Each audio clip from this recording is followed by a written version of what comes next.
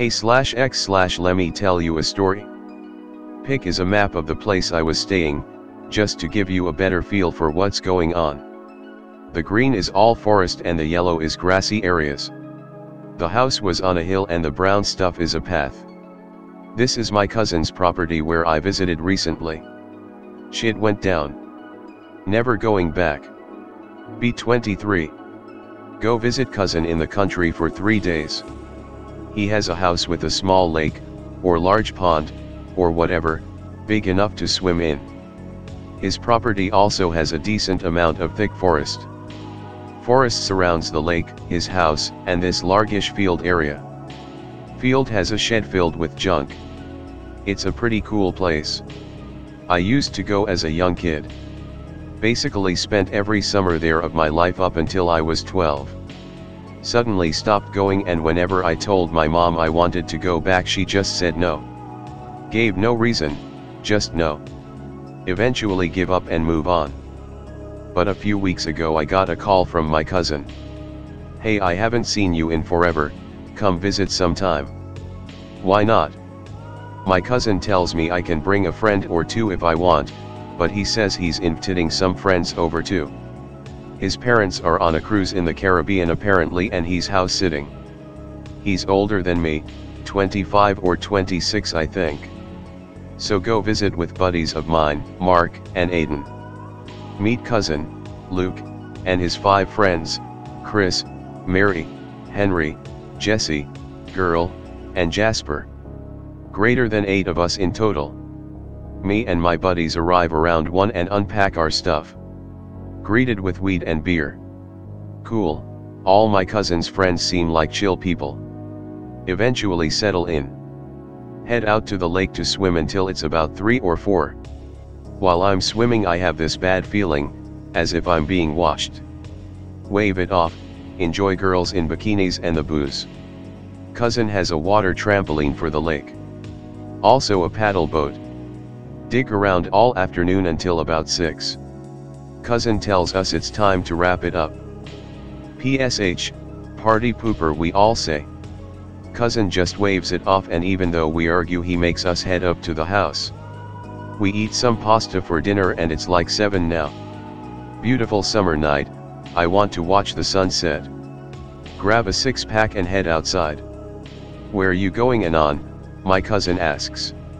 Oh, just outside, it's a nice night I say. Cousin looks nervous. It about that anon, there's bears outside, they get pretty close to the house. Well, if that happens he'll just come inside I tell him. Still looks worried. Lets me go. Chill outside for a little bit. Cousin comes outside after a while. Brings gun with him. Lil Wood. WTF you need this for? I ask.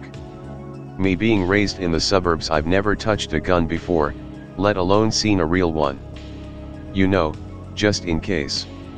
Sit outside for a while, the sun is gone and it starts to get dark. Cousin insists we go inside. I give in.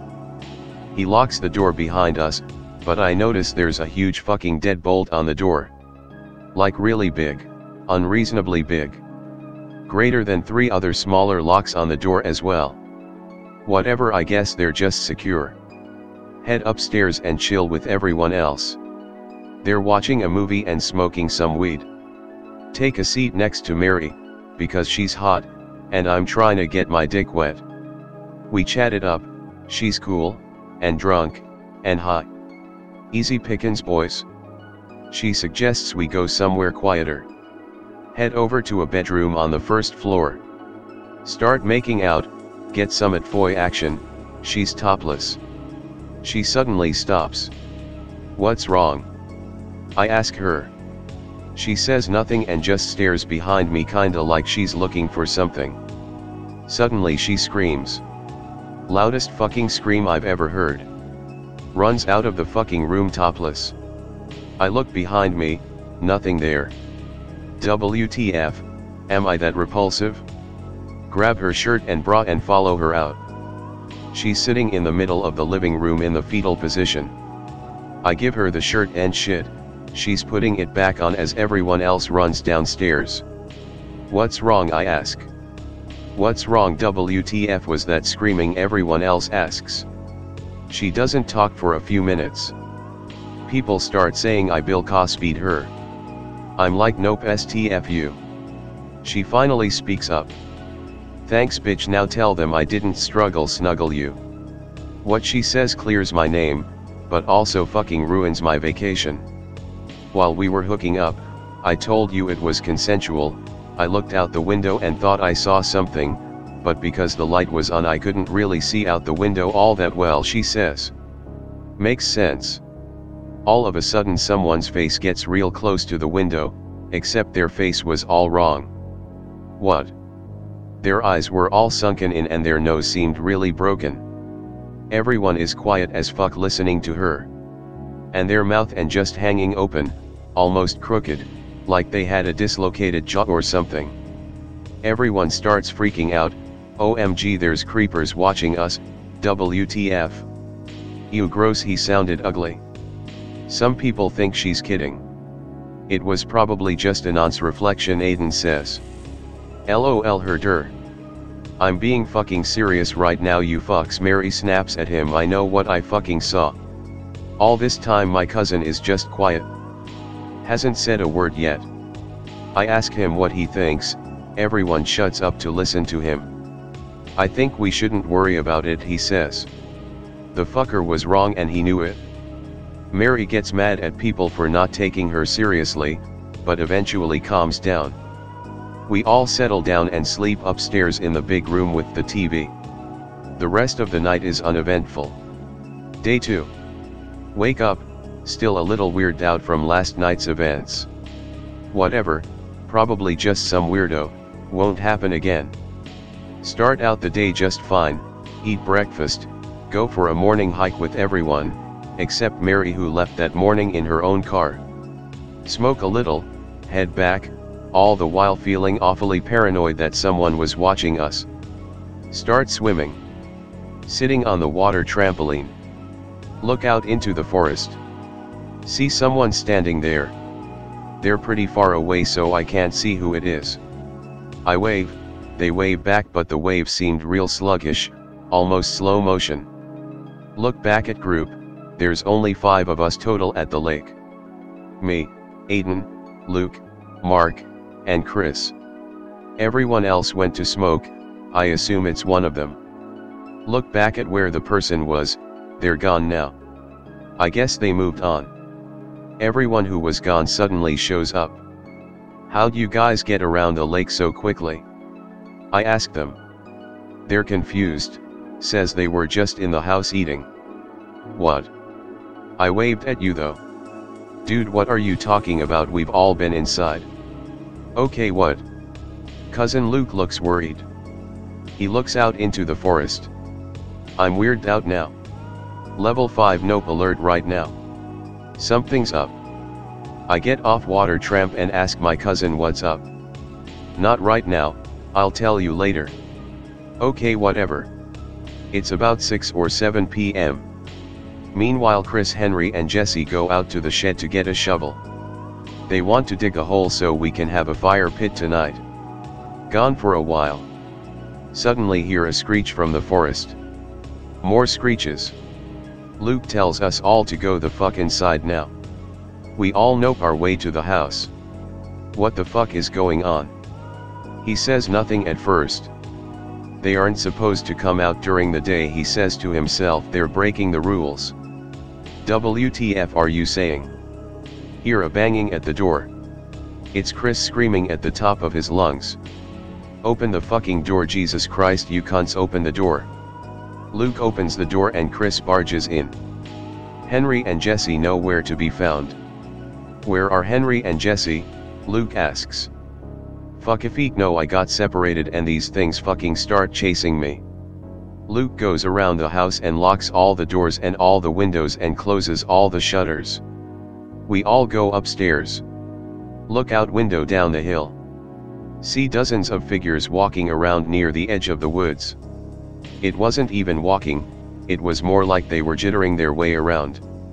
Like they were having seizures while walking. Even more standing near the shed on the other side of the woods. Just standing there. What the fuck, Aiden says. What? I ask, but I don't need him to answer. Henry and Jesse are on the path on their way from the cabin, as if nothing is wrong. They're just fucking walking really slow. Walk up to the door and try to get in. Start knocking. Shouldn't we let them in? Still knocking, non-stop. Luke is silent for a moment like he's seen this before but doesn't want to tell us. It isn't them, he says. WTF? What do you mean it isn't them? Still knocking, louder now, more than just one hand, like a bunch of people knocking together. That's not them. It looks like them but it isn't. We need to fucking leave. We wait until morning, but no one sleeps. Knocking all throughout the night. Endless screeching from everywhere. Eventually screeching dies down. Knocking fades too by the morning. But Henry and Jesse are still there. I look outside from the window above the front door. They're both staring straight at the door. Suddenly they both look up right at me. Their eyes look gone, just deep empty sockets. Jaws are slack. Fucking stare into my soul. There aren't eyes but I can still feel them looking, even after I leave the window. I will never forget that look. Around 9 a.m. Luke decides it's time to go. Luke grabs his gun, gives us all a golf club that belongs to his dad. We're all just going to run to the cars, don't look around, just go. He tells me to drive the Range Rover and Chris is going to drive the sedan. After designating where everyone is going to sit, we all pile up by the back door. Luke opens it slightly, looks around, then starts booking it to the car. We all follow. Get in the cars. See Henry and Jesse running after us, but they aren't running. Almost like they're sliding across the grass while standing up. Like puppets on strings. We get in the car. Jasper won't get into the car because he doesn't want to leave them behind. Luke fucking punches him in the face and throws him into the passenger seat of the sedan. We drive off, Henry and Jesse chasing us. Loud screeching from every fucking where. They almost drown out the sound of the engine. The screeches sound like what I imagine a man-bat would sound like. I see figures on the side of the road, and occasionally I see faces. They're exactly what Mary described. I wish I could forget them. They look gross, deformed, and improper. They all had slack jaws, but one side of the jaw usually hung lower than the other. Their shoulders were lopsided, their stance, and crooked, and their legs seemed broken and backwards, like a grasshopper's legs. Kept seeing them until we left the foresty area. Drive 90, all the way home.